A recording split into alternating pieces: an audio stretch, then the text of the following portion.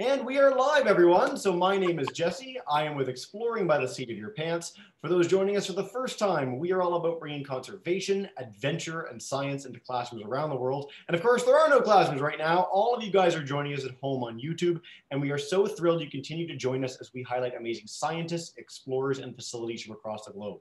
Today, we continue and wrap up our epic space day. We've been having amazing people from all over the world today, but we are joined by Dr. Farah Alibay today. She is in Pasadena, California, and she gets to work at NASA's Jet Propulsion Laboratory. This is one of the most storied and iconic research facilities in the entire world, and she's a systems engineer there, which means she gets to work on and touch and maneuver and play with some of the coolest robots and machines ever designed in the history of mankind.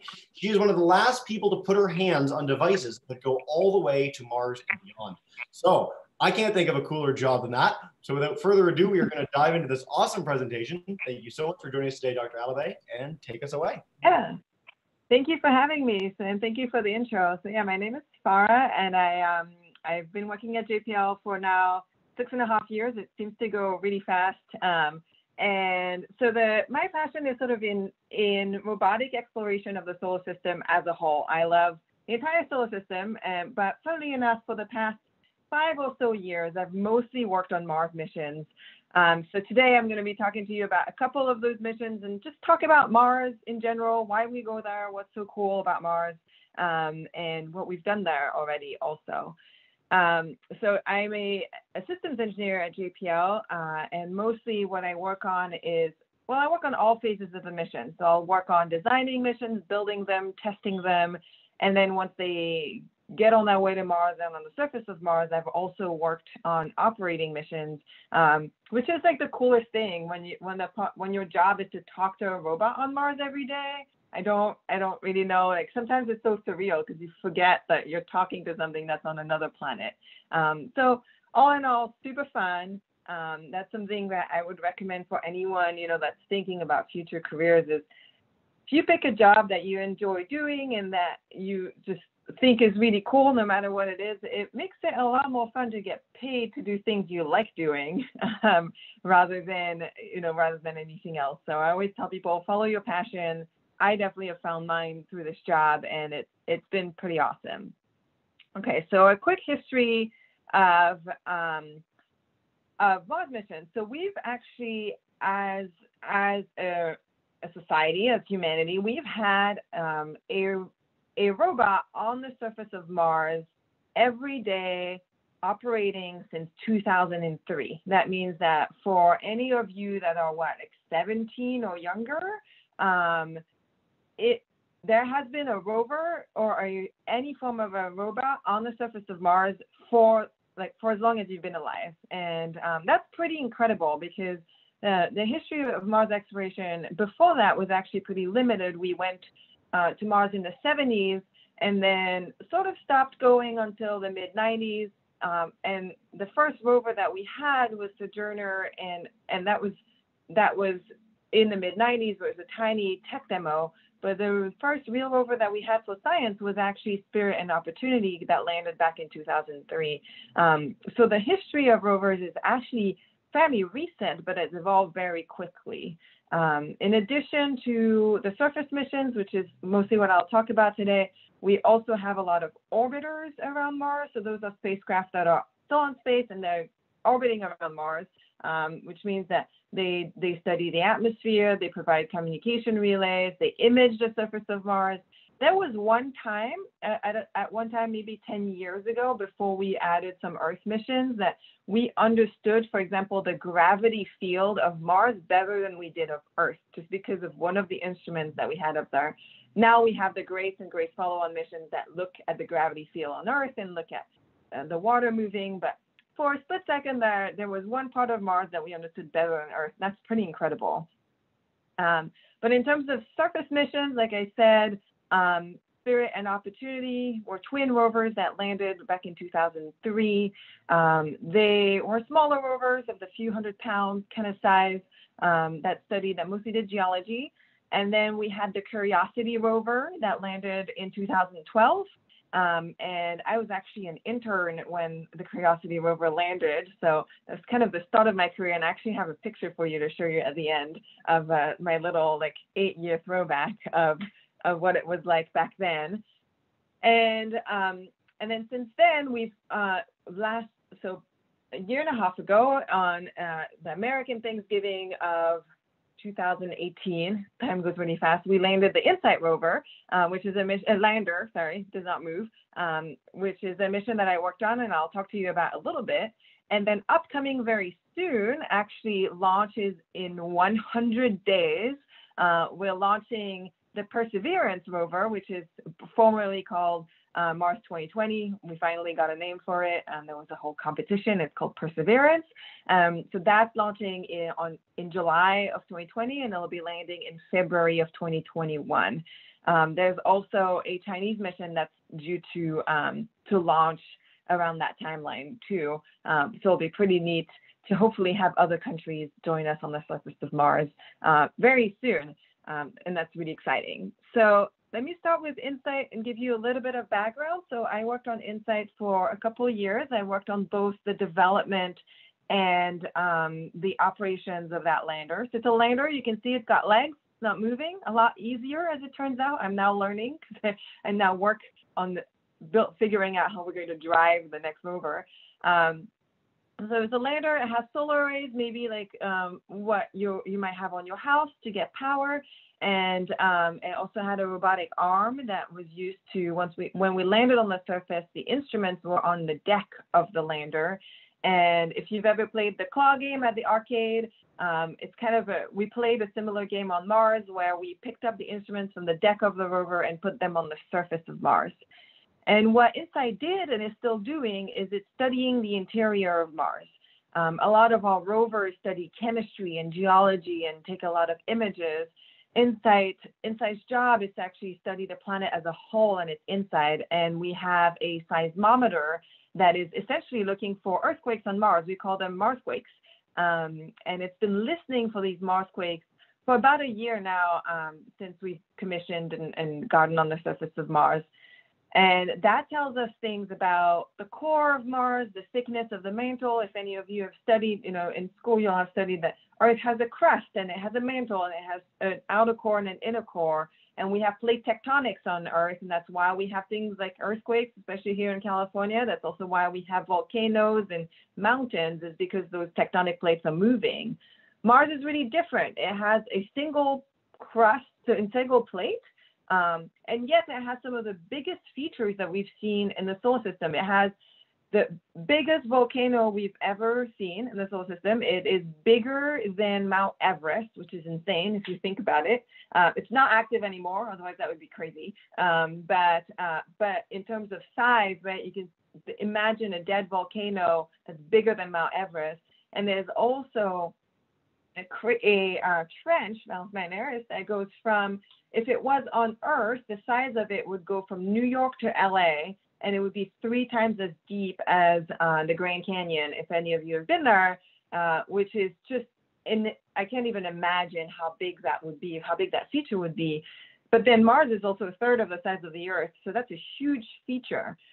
So Mars clearly has different mechanisms than we do on Earth for the production, for those features to be created, and InSight is trying to unlock some of those secrets. And so we're starting to get the initial results from that mission. There are a few papers out there that talk about the initial estimates for what the soul might be made of and how thick it might be and what those mechanisms might be, which is really cool for me as an engineer. Of course, I understand what the scientists do, but I don't do the science myself. I provide the science tools, if you think of it that way, for the scientists to do that job. So think of it as, if you ever play with a chemistry kit and you're doing chemistry, the engineer, my job is to put that chemistry kit together and get it to you or get it to the place where you need it to be. And then I get to hear back about the cool things that the scientists do with those tools that we're providing them. One of the really neat things with the InSight mission is that it was launched out of California. Typically, we launch all of our spacecraft out of Florida. because we want them to launch over the ocean always, so we can either launch over the Pacific or the Atlantic. There are advantages to launching over the Atlantic, and that's because we launch in the same direction as the rotation of the Earth, and that gives us a little boost because we're already rotating. We get that speed for free, basically.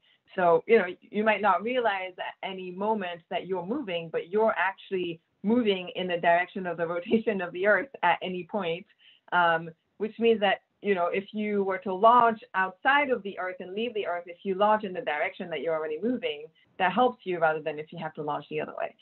With InSight, because it was such a small spacecraft, we were able to launch it the other way over the Pacific out of Vandenberg, which is just north of Los Angeles here, which is where I'm based. I was actually a mile and a half away from where we launched, where the rocket launched from, and I didn't see a thing because we launched in May of 2018.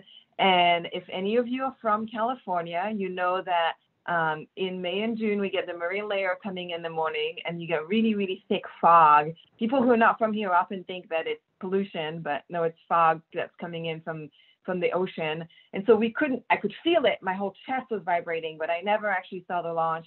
And I had friends down here in LA who went up in the mountains and were able to see them, which is pretty cool. But if you're based in California, especially out of LA or Northern California, if you know where to look, you can actually see launches from here. Obviously, the best place to see them is out in Florida, but I've definitely seen launches from the heavier rockets just out of my window at work, which is pretty incredible. And in terms of my job, a lot of people often ask me, well, what is it that you do every day? Or like, what do you look like?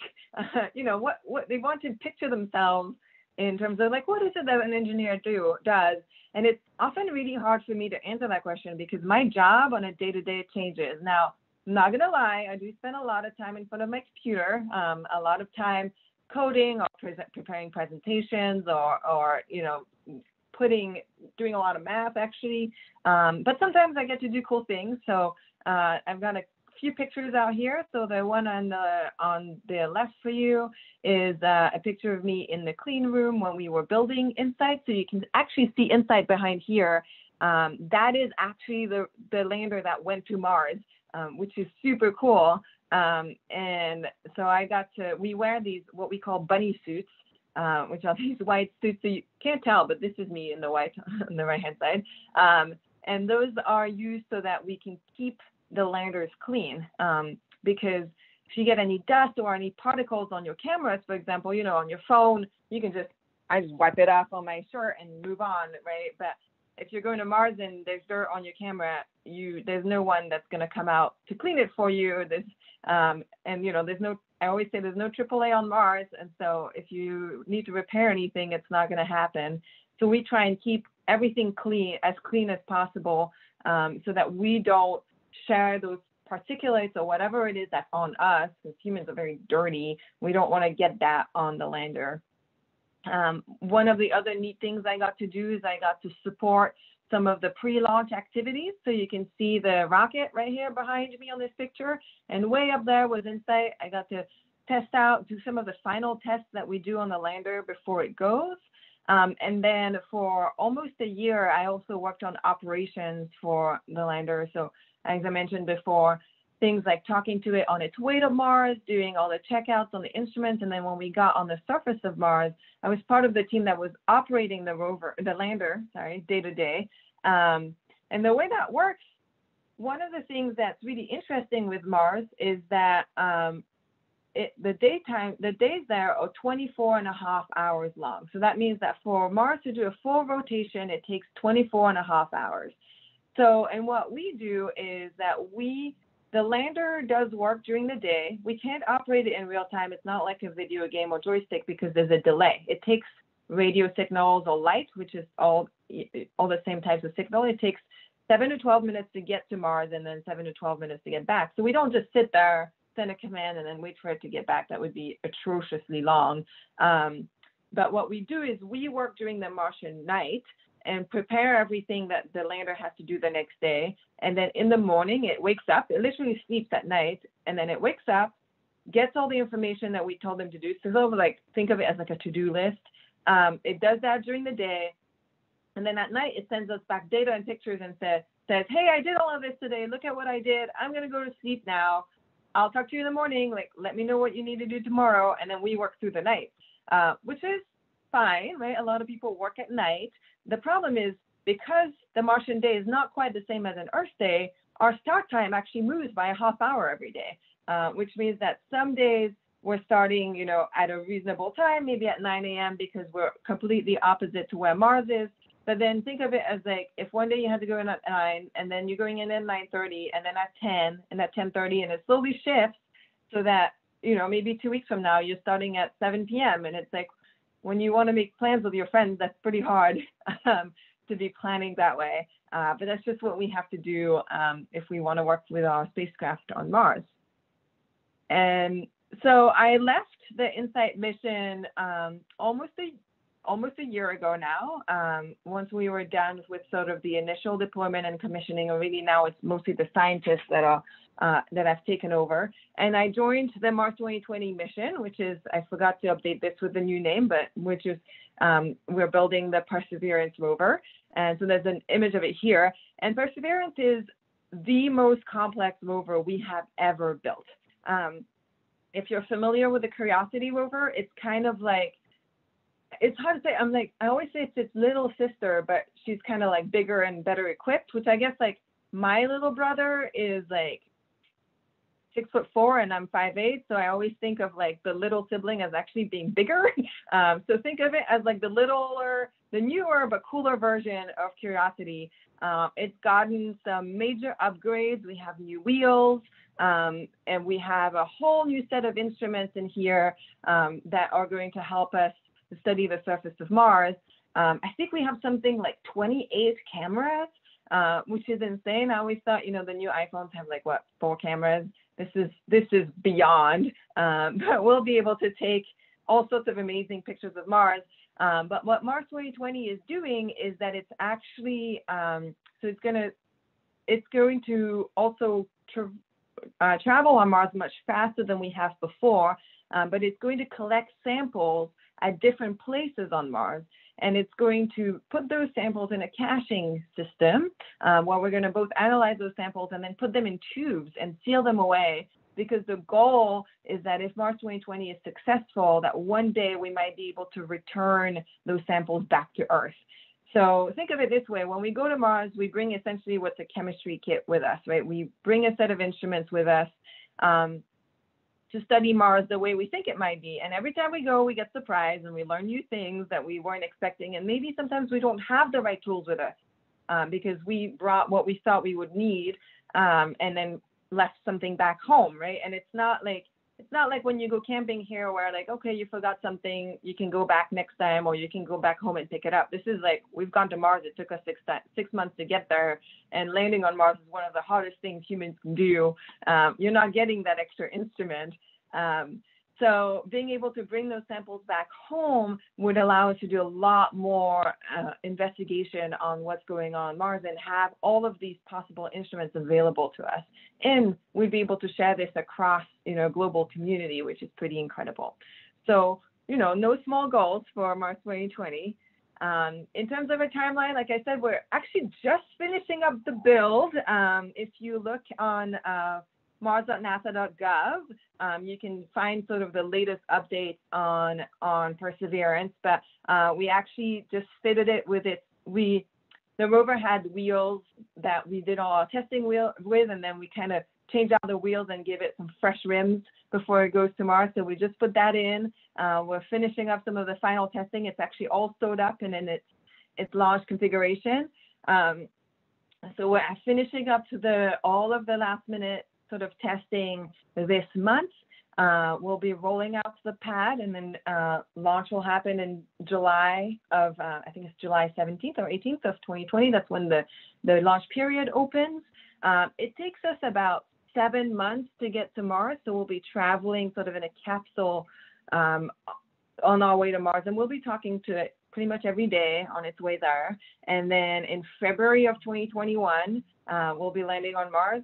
And so that will happen sort of like during the daytime. I think that the exact time is actually already set because no matter when we launch, we land on the same day. And as soon as we land, we will be starting operations. And I'm actually part of the team that will be also operating the rover this time.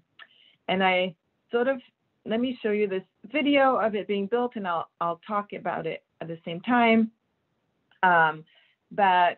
So this video will just walk you through sort of the different stages. For example, this is the descent stage and the cruise stage that the rover will be in. So that's kind of the house that the rover will be in this whole time. And you'll see a little bit of JPL and of us building the rover. My job as an engineer on Mars 2020 is a little bit different from what I did on InSight. On InSight, I worked mostly on the instruments and with the science team. On Mars 2020, as I mentioned, I actually work on the driving system. And so for me, that was something completely different because InSight was a lander, didn't go anywhere. And on Mars 2020, we have to drive, we have to figure out where we are all the time, which is kind of crazy to think about, right? On Earth, I mean, I'm used to set directions, but I always have GPS, right? And I do a lot of backcountry climbing and hiking, but I can plan everything. I have a map ahead of time, but I always have my compass and a GPS to help me guide myself on Earth. On Mars, it's a little different. GPS, if you think about where GPS comes from, it's satellites that we have around Earth that tells us where we are at any given time. We don't have GPS on Mars. We also don't have a global magnetic field on Mars, which means that if you brought your compass to Mars, that would not work either. There is no way of knowing where north is using a compass on Mars. So we have different ways of doing that. One of the primary ways that we know where we're going on Mars actually is by looking at the sun. And if any of you have done scouts or, I've done any sort of backcountry navigating, you know that you can look at the sun to figure out which direction it is. Depending on what time of day it is and what time of year it is, you know that if the sun is above you, it's either 12 or 1 o'clock. And when it's pointing west or east, it's either the evening or the morning. But if you're able to calculate the exact angle that it's at, and I often was taught the trick of like how many fingers are there between sun and the horizon, and that tells you when the sun's going to set, for example. But there's actually math behind that, and if you know exactly where the sun is, you can actually tell what direction you're pointed in. So that's one of the main ways that we navigate on Mars, which I thought was really cool. Essentially, we use the biggest star that there is. And we also use accelerometers the same way as you might have on a phone. It's accelerometers. That's how you know, for example, when you do use maps, which direction you're pointing in. We use the same thing on the rover to figure out which direction you're pointing in and where we're going. One of the ways that we test that is a picture here of us in what we have. We have essentially an outdoor Mars yard. So part of the testing that I do, which is really neat, I get to tell people this, is that I basically work in a giant yard, a giant sand bucket up at JPL up the hill from us. And so what we do there is, so what you're seeing there is what we call Scarecrow. It's a pared down version of the rover that mostly has the wheel and now the wheels and now the brains that the rover has. And we can test out driving on different terrains. So you can see here it's driving over some rocks. This is a pretty flat terrain. And we're testing things like autonomous navigation, where the rover can self-drive. So we test out some of that self-driving. We send it on different slopes. We sometimes give it goals and say, hey, go look at this pile of rocks over there. And it figures out its own way. So actually now starting, this summer, I'm going to be spending a lot of my time in the Mars yard testing a lot of the systems that we developed, which is cool, right? Like that means that most of my days are going to be spent outside. I may regret not having AC, but it's kind of fun to get to be hands-on and get to drive robots around for a living. And one of the coolest tests that we did before the rover went away is we did actually do one test with the real rover inside very carefully. And we got to drive it in our testing facility. So this happened 2 days after my birthday back in December.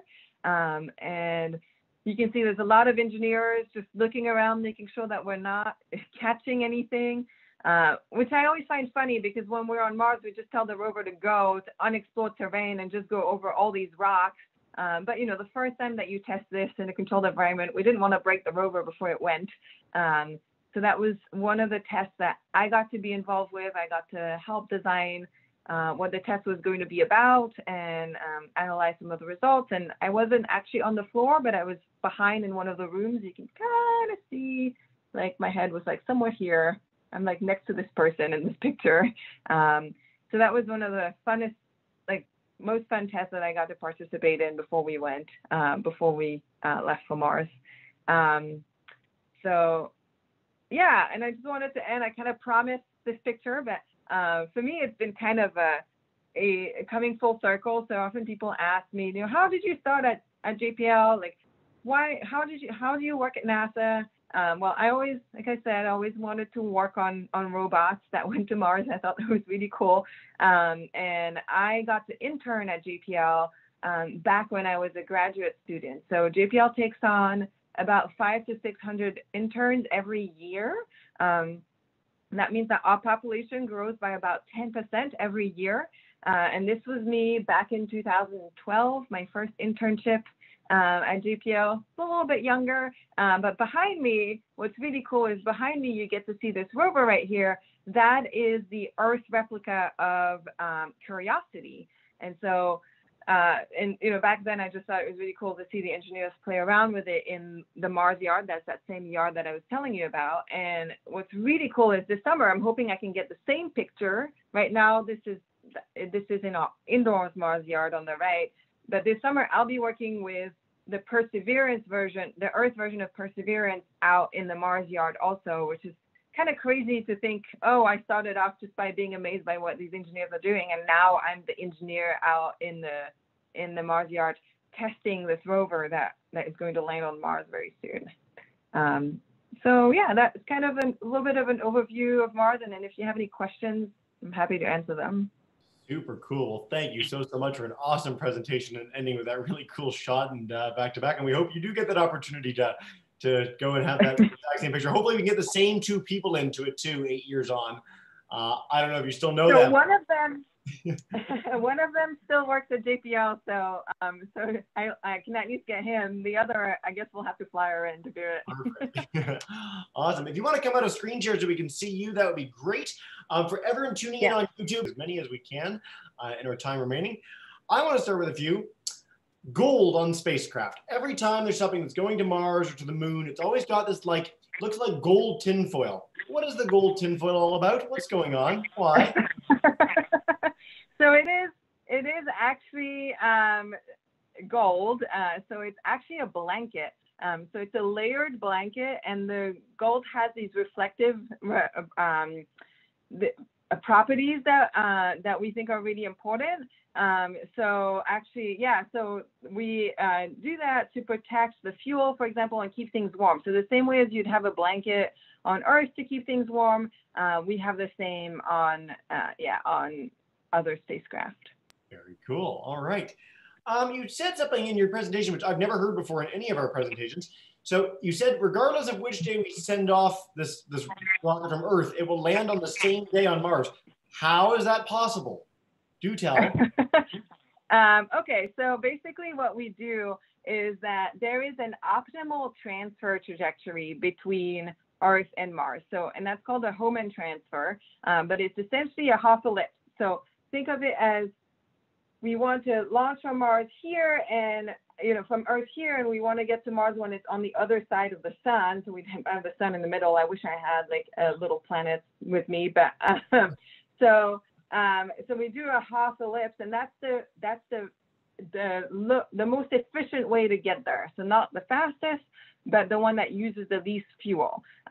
So we design every mission. So ideally, there is a one-time, specific time and day where you would launch your mission, and that would get you to Mars using the least fuel.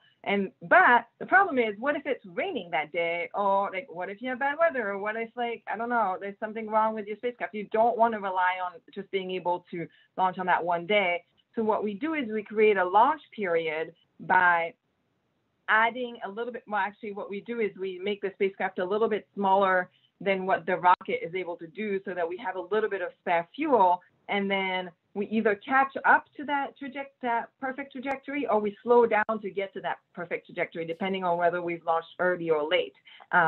So within, the first few, even at the, it happens at the launch, how much we burn, we end up on that particular trajectory. So for every possible minute that we launch on in that 4-week launch window, we have a unique solution that gets us to that trajectory, and it gets us to land on Mars on the same date and time.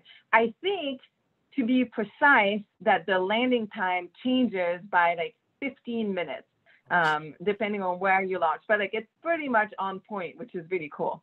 It is remarkable to think that, we figured that out with the engineering and math to know that we can get it within a 15-minute window is a very small period of time over a 7-month launch schedule. Very cool. I'd never heard that before. All right. So obviously you are in love with Mars. Is there another planet or moon or place in our solar system you'd most like to send other things to explore? Personally. Absolutely. So personally, one of the things that I found really fascinating is the possibility that there could be life somewhere else in our solar system. It's actually one of the goals of NASA, is to figure out, hey, could there be life anywhere else, even if it's just microbial life or, little microorganisms, because that has such huge implications in terms of understanding where we come from and what we've been. And really what it comes down to is, if there's life anywhere else in the solar system, that tells you that there could be life anywhere in the universe and that we're not alone. So in terms of the best targets for finding life in the solar system, Mars is one of them. Obviously, we think that Mars back in the day could have looked like Earth, and so we could find evidence of extant life. We know that there is an ongoing life most likely on Mars right now, but the best target for finding life right now is icy moons. So we have moons in our solar system that have oceans, and they have often ice shelves. And the coolest icy moon, in my opinion, my favorite moon, is Enceladus, which is a moon of Saturn. And Enceladus's ocean is bigger than the Earth's ocean. So it has a ton of water, and it has a core that's solid. So that means that there can be exchange between the core and the ocean, and then a really thick ice shell. But now the coolest part is that the poles of Enceladus, at the southern pole, there's these massive geysers. We call them jets because they're not hot geysers the way you would have on Earth. They're basically breaks in the ice where the water comes out and is just spewing out into the solar system. So in terms of a mission that would go there, I think it would be really cool to fly a spacecraft through those geysers. And Cassini did that, which is a spacecraft that was in orbit around Saturn, but it didn't have the right instruments because Cassini discovered those geysers and didn't know they were going to be there, so it didn't have the right science kit. So I think it'd be really cool to go back there with the right science kit and look at what's in that water, because if there's life in the solar system, that might be where we find it. You are breaking with so much tradition with other NASA folks. Everyone's a Europa person except you. You're the first Enceladus. Oh no, I'm an Enceladus person. Europa's cool too, but I think if you look at pictures of Enceladus, it is so beautiful. It's such a beautiful moon. So super cool. Well, so I'm guessing that the answer to this question is yes, but we've asked this of every space person today. What do you think of the prospect of life in the universe generally, and even intelligent life in the universe personally? What are your thoughts? Is it out there? What do you think? Are we going to find it? I really hope it's out there. I feel like it has to be. As much as we like to think that we're unique and different, I really hope we're not. I hope there is life out there. Now, whether we will find it in our lifetime, that I'm not sure of, right? Because there are limitations in terms of how fast we can travel or even how fast we can communicate. I think that's why we mostly focus on looking for life within the solar system, and we're pretty sure there's no intelligent life in the solar system, or at least intelligent the way, at all level. But, when it comes to the broader universe, I have a really, really hard time believing that we would be alone in this gigantic world, right? And so even if humans were created by luck of a certain chemical reaction happening for life to start, the universe is so huge, it has to at least have happened somewhere else, right? Yeah, we had someone on the other day share a picture of the Hubble Ultra Deep Field. And if people haven't seen that at home, check out Hubble Ultra Deep Field. It's just this tiny, tiny bit of sky that they pointed a telescope at, and it captured thousands of galaxies, like thousands upon thousands of not just one star, but like hundreds of millions of stars. And so one of the classic things is it would be an awful waste of space if there were no other life out there.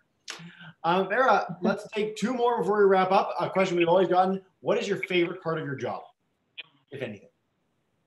Oh, no pressure. I mean, I think I've already said, like, I get to talk to robots on other planets, but that works. But I think in general, I love the concept that, like, we're explorers, right? And it's like true exploration, which is kind of crazy to think about, of like, you know, back in the day when people were exploring Earth, or still when people now are exploring oceans or remote places, I get to be an explorer, but in our solar system and in the comfort of my own home most days. But it's pretty incredible, you know, when you land on Mars, and we'll see this especially with Perseverance, when Perseverance will drive, you know, every so often and maybe a couple times a week, we'll get to a new place on Mars that no one's ever seen before. And I get to be one of the first people that sees those pictures, like with my own eyes. I get to be one of the first humans who sees new places on Mars, discovers new things. And that's kind of an incredible feeling if you think about it. So. I bet. It's been such a fun space day. Sorry, this has been thrilling for me too, and I'm sure for everyone at home. It's been so much fun hearing from people like you. This is so great. All right. We're at the end of our session, so I want to make sure that we can keep the learning going for people at home. What are some resources we can send people to learn more about you, about the work of NASA JPL, about these new, you know, the Perseverance mission and more? Where can we guide people? So the best resource is to go to mars.jpl.nasa.gov. Mars.nasa.gov. That will lead you to all of the Mars missions out there. It will also link to all of our social media channels. And so that's definitely the best way to get started on learning more about our Mars missions. That's also where we post all of our updates. And there's going to be a lot of them in the upcoming few months. Yeah. And then for you personally, you have a Twitter account and an Instagram account. Can you share where those are? I use Instagram, and my Instagram and handle is @TriFarahTops. So TriFarahTops. In another life, I also wanted to study dinosaurs, hence the name. So that's one way to find me, or on Twitter. It's @Farah Alibay, so that's just my first name and my last name. I don't use Twitter as much, but you can definitely contact me that way if you have questions. Fantastic. Thank you so much for joining us today. We so appreciate it. And your enthusiasm is infectious. We're all going to go out and check out all sorts of neat stuff about Mars right away. Well, thank you for having me. Awesome. For everyone tuning in at home, thank you so much. Again, in April, we're going to be doing over 100 live free programs, no registration required. So come in and learn about whatever you're interested in. We probably have someone on talking about it. We really appreciate you joining, and have a wonderful rest of your day. Bye for now, everyone.